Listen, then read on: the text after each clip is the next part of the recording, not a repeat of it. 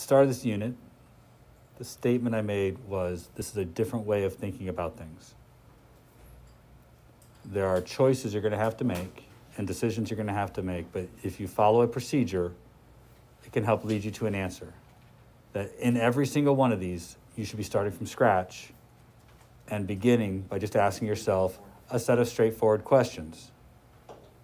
I've tried to provide you with those questions.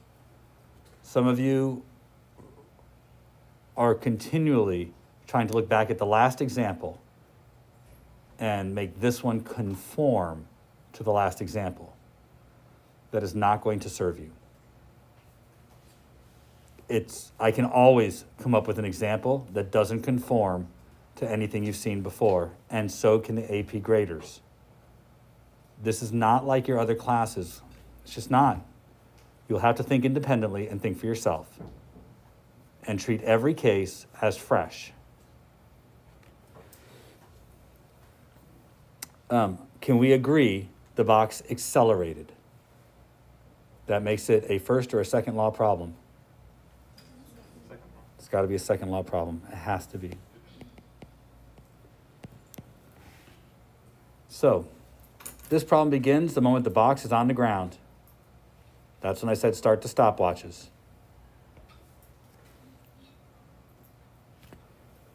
Is there a fundamental force acting on the box? What direction should I draw that force?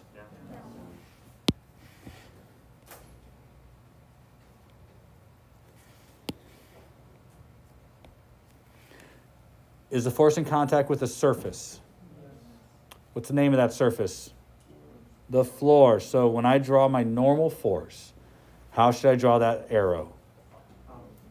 All right, so we're looking at an arrow drawn straight up. And are we in some amount of agreement about the size of this arrow? Meaning, did you notice that the box was accelerating up or down? Did it accelerate up or down? I mean, did it sink into the floor? Did it somehow fly off of it upwards? Did either of those things happen when you watched the box? So I should see a picture of balance, up and down. Was there any other surface connected to the box? Okay, was there any cable, rope, or string connected to the box?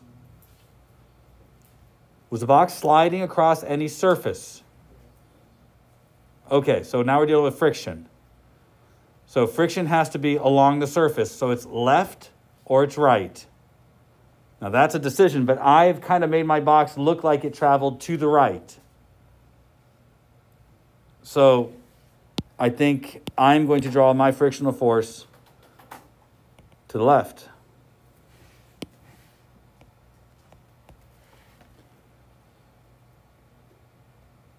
These are the forces that act in my system.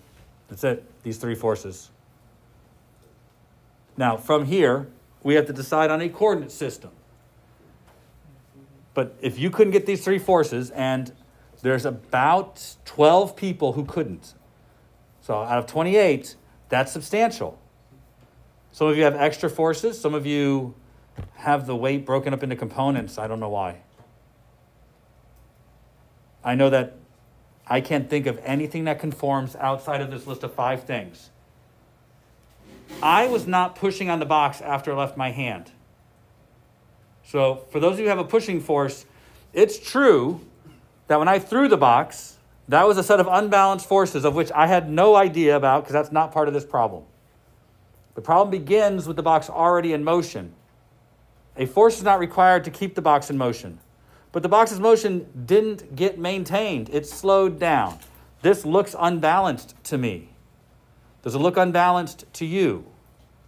That fits what happened. The box slowed down. You're required to place a coordinate system on here to solve the problem. You may choose any direction for X that you wish, but I gave you 2 priorities. 2 things to make this go a little bit easier on you. And one of them was, and it was your first priority, to try and align the x-axis with the direction of the acceleration. I hope that it's not a huge stretch that the acceleration was horizontal. So I'm trying to line up the x-axis with the floor, which means the y-axis up and down.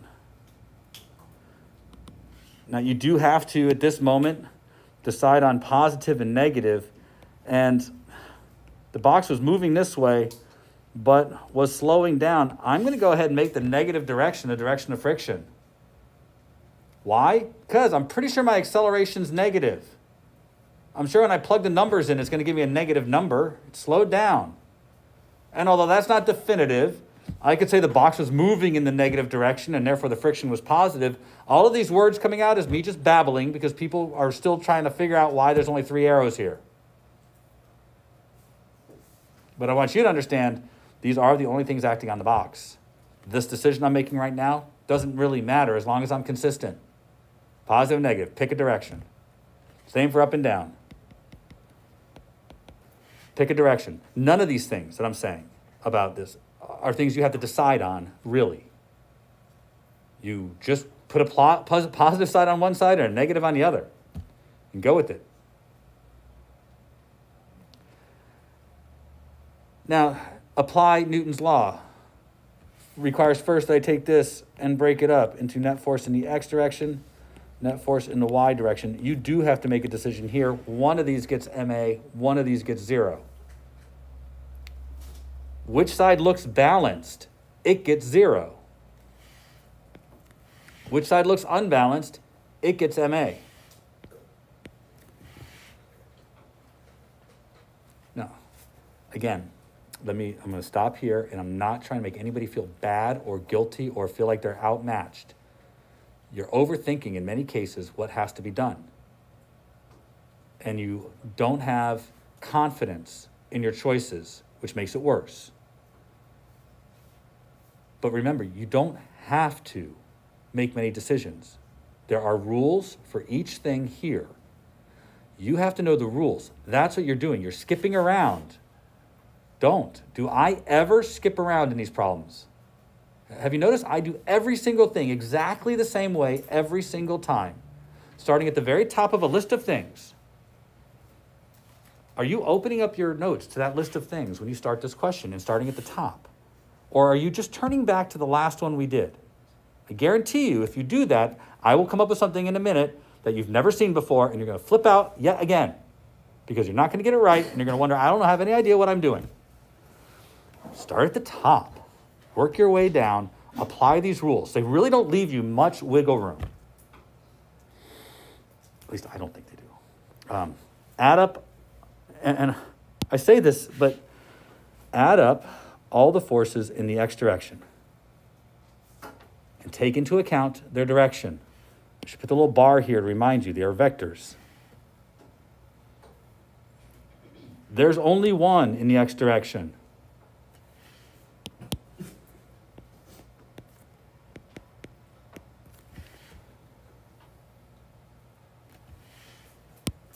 Add up all the forces in the y direction, take into account their direction.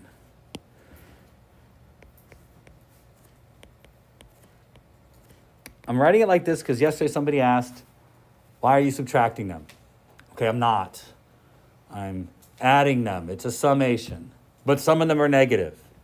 And I'm just cutting out that middleman. But it is plus negative weight, truthfully. It will have the same effect of saying this.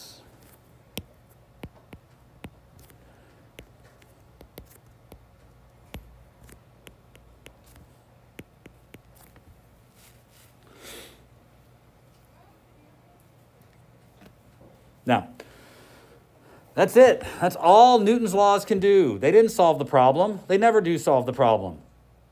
They produce a relationship that you might be able to use to solve a problem. But they do not solve the problem. So we use Newton's laws to get to this moment and then decide if there's something we can do with this information. You might have stopped here, but trust me, if you could stop here, I'd be pretty happy that you got here after what I saw when I walked around the room. Because now you are asked to find the coefficient of friction, which means, is there something here that you could use to figure out the coefficient of friction? You have to have context. You have to know where the coefficient of friction shows up. And we already have this context. We know that friction is equal to mu times the normal force. So if I want to figure out mu, I need the frictional force and the normal force. Looks like I have a means to get there, but I don't have the answer. I have minus ma equals mu mg. Substitution, right? So solve for mu.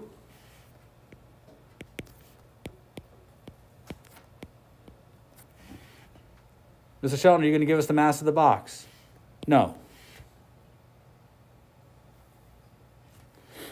Still not the answer. Right? Still not. But I think I have a pretty positive bead on what it's going to take to get the answer. I need what the box's acceleration was. I know g, but I need the box's acceleration. Are there any context clues as to what I can use to get the box's acceleration? Well, look, it traveled 5 meters in 1.7 seconds with a final velocity of 0. Sound familiar? Remember when I said, got to do the kinematic stuff because it shows up later? It shows up later. Here's later. Is it physics? No. Is this physics? Yes. You might be disappointed now that you know what physics is. Now you can find the acceleration, plug it in here. Do I need to do the rest of this problem? Because I think the hard parts have been covered. But this, it's hard for me to articulate that this is not the way of thinking that you are used to.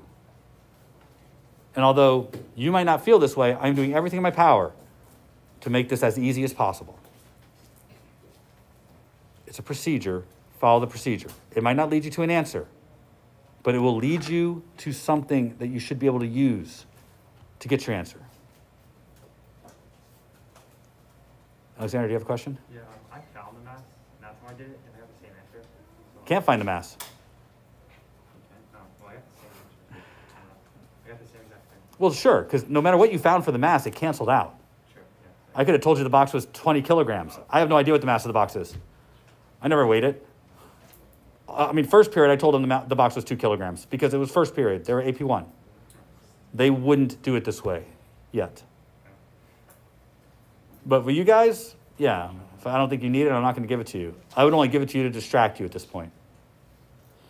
I want to talk about something else today. I'm a little nervous about this because this is tough. And if I'm going to give you a quiz tomorrow, it could be this.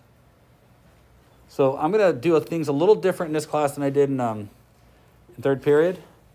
So let me introduce you to a question.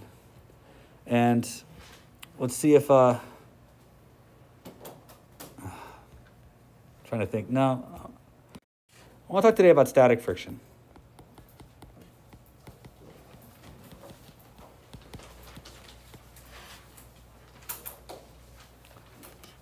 Static friction brings up something that is different, maybe perhaps more difficult, but maybe perhaps just different. So in order to discuss static friction, I want to remind you that static friction is sometimes called starting friction.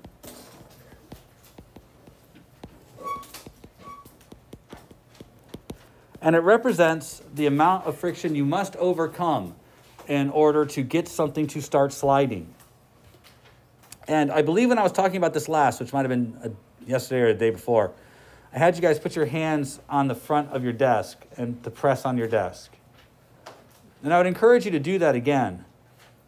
Just drop your pencils for a moment, put your hands on the front of the desk, place your hand on the desk, and recognize that as long as the desk isn't moving, and I'm not challenging to try to get your desk to move, I'm trying to remind you that as long as your desk isn't moving, that there is a frictional force against the legs of your desk and the ground. Now, you, and some of you are a little competitive out there, I can already see it, could apply more force to the desk. And you'll notice that even with more force, the desk might still stay there.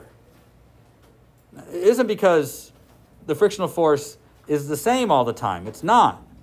The frictional force changed. You could push even harder, and I am confident eventually the 4 or 3 of you will probably get the table to move. I hope. With 3 people pushing, it should still work. And Chloe finally got the table to move on her own. But she had to stand up because the first thing that happened when she pushed on the table, she went backwards. She broke the frictional force between her chair and the floor before she could break the frictional force between the table. Now, I'm not bringing this up arbitrarily. How do you express that mathematically, that the frictional force can be any number up to a point? And the mathematical way of expressing that is an inequality. We're going to use an S to indicate static friction. This means that friction can start at 0 and increase until it reaches a maximum. Problems with an inequality have threshold values. And I use this word a lot. A threshold is a boundary. At a boundary, things happen. Things are unpredictable generally at threshold values. We don't want to push our system to a threshold value because then things will behave in a manner that might be inconsistent.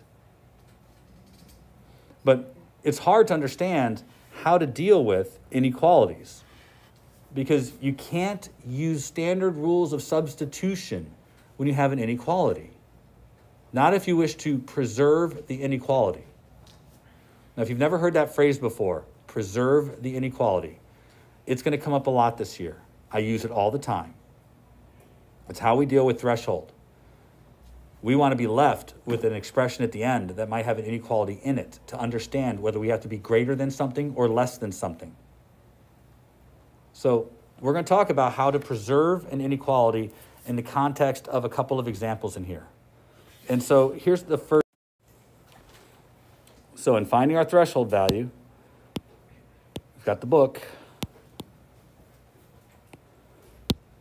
got the cover of the book, and we've got the probe.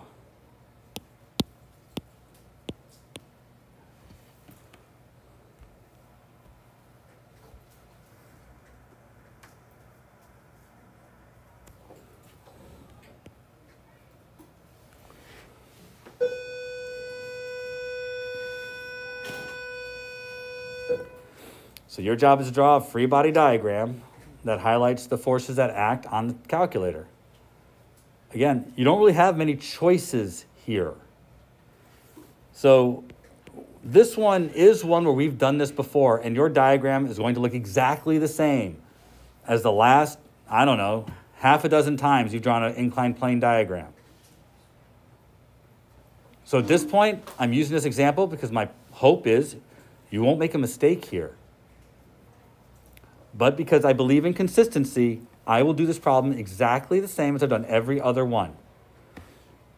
I'm going to start by drawing a dot to represent the force, to represent the mass of the object.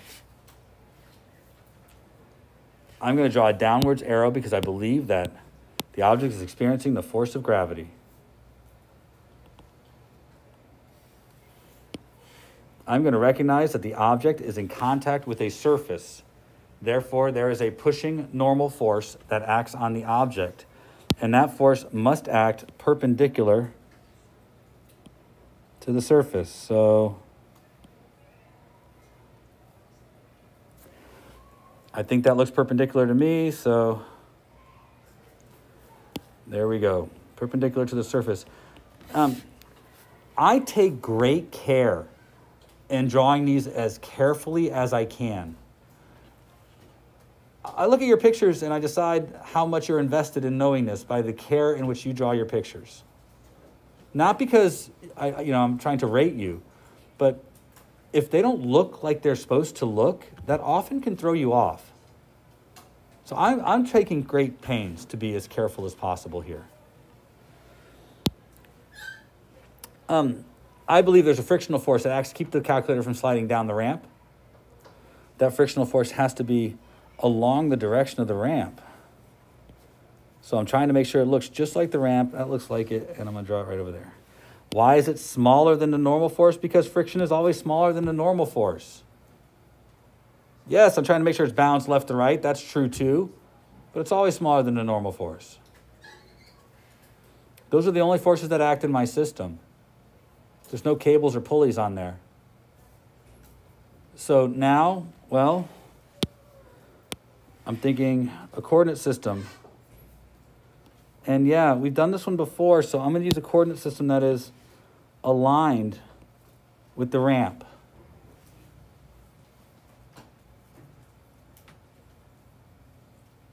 Why? Because it's lined up with more forces than if it's lined up with the weight. But that does leave one force that has to be resolved into components. And let me just tell you something here, folks. When you're considering their two components, one of them has to be this direction and one of them has to be that direction. That's really what's happening here. We draw it as a triangle, sure, because as triangles go, that's where sine and cosine factor in. But ultimately, the forces actually act at the center here. So I'm going to continue to draw it as a triangle because that helps me with the sine and cosine. It tells me that this side is related to sine and that this side is related to cosine. So I get mg sine theta and I get mg cosine theta. Yeah, I substituted mg in for the weight. I think I can do that.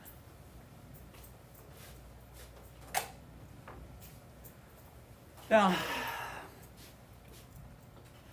this isn't our first time doing this, but I'm going to do something here just to switch things up a bit.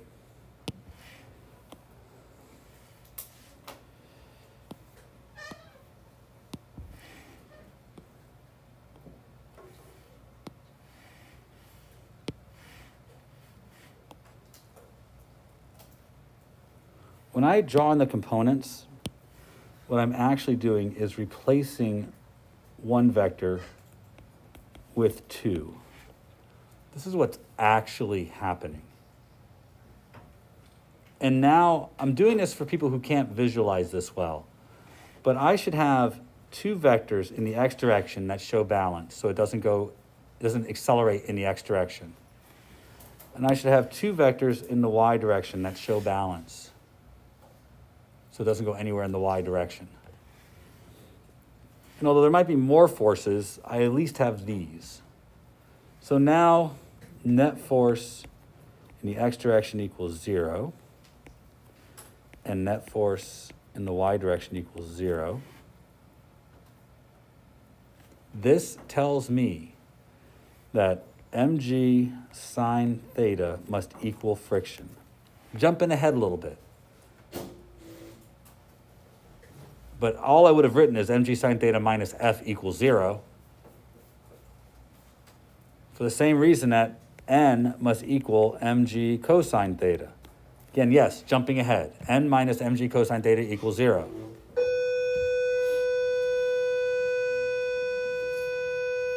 Now, when I reach this point, I have reached the end of what Newton's laws can do. This is it. Every time we get to this point, I always stop and say, this is what the procedure does. This doesn't solve your problem. But at the end, you will get two relationships that may or may not solve your problem. Doesn't matter whether they do or not. This is what Newton's laws do. They produce these relationships. And it always produces two per object because all of our problems are two-dimensional. If we had three-dimensional problems, it'd produce three per object. Now, you were asked to come up with a relationship between theta and the coefficient of friction. There's no coefficient of friction in either of these. It's at this moment that you decide whether you can use these or not. And that's when I look up here and see, well, I see coefficient of friction.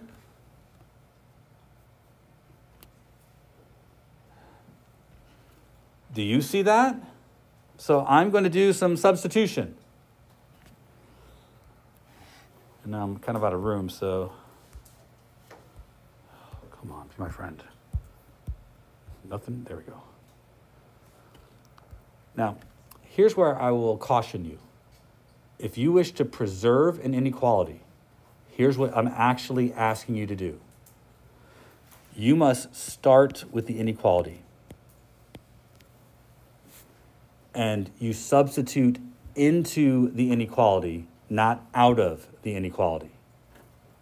This is how you preserve the inequality. So instead of plugging this in for F, you don't do that.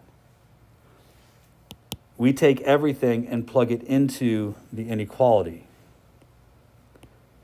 This allows us to know what direction the inequality stays. So when you have to preserve an inequality, you substitute into the inequality. The inequality is like the skeleton equation, and everything goes into it. So if you don't know what I mean by that, because I'm looking at some confused faces, friction is mg sine theta. Less than equal to mu s times the normal. The normal, mg cosine theta. I have preserved the inequality now, meaning I know what has to be less than what. Now, since I'm trying to find a relationship between mu and the angle, I should get the angle on the same side. So I'm going to first notice that part. It goes away. All right, mg's on both sides, get rid of it. And then I'm going to divide both sides by the cosine of theta. This leaves me with sine theta over cosine theta is less than or equal to the coefficient of friction. Sine over cosine is tangent, right? So that shouldn't be lost on you. That means tangent theta is less than or equal to mu. Now, why? Why, Mr. Shelton? I'll tell you simply why. Why did we do this? Well, we have a relationship now. I have a relationship between the static frictional coefficient and the angle. So why bother? It's simple. I don't want my tires to slide with respect to the ground. Do you? When you drive, your tires don't slide. A point stays in contact with the ground at all times. They don't slide, which means static friction acts on your tires all the time. If I'm building roadways, I want to make sure that I don't build them so steep that the tires will break static friction and slide. I now know exactly the threshold that I have to stay beneath. Notice, tan theta has to be less than mu. If it's greater than mu, bad things happen. If it's less, I am okay. Do I even want to approach equals? Probably not. Not if we're talking about a road surface and your tires. So this is like the rubber and the road surface. This is the angle of the overpass over by the airport. Right? You've driven near there. You've seen all those banked angles. When the car makes that turn, the angle has to be chosen so that the car doesn't slide down the slope and off the overpass. And it's not an arbitrary value. But this is always changing, right? Here in Florida, it rains. If it rains a little bit, that thing drops very low. Why? Because the oils come up. If it rains a lot, it actually gets better after a time because once the oils get washed away, the roads get a little stickier. So we probably don't want the coefficient for tires and road surface, but the least coefficient that exists. We do this because this is what engineering is about. This is why there's physics. It's predictive. This is how you solve a problem. They did not just arbitrarily choose some angle because they thought it would be fun. They chose that angle to ensure the safest possible commitment to all cars on the roadway. Do you notice that the mass of the cars isn't in this at all? You should notice that, which means it can build one angle that works for both trucks and small cars. The mass canceled out. That's convenient for us as drivers. Could you imagine if it wasn't like that, where you'd have to select your lane based on the car's mass? That would probably make driving harder for you, since most of you don't know what the mass of your car is.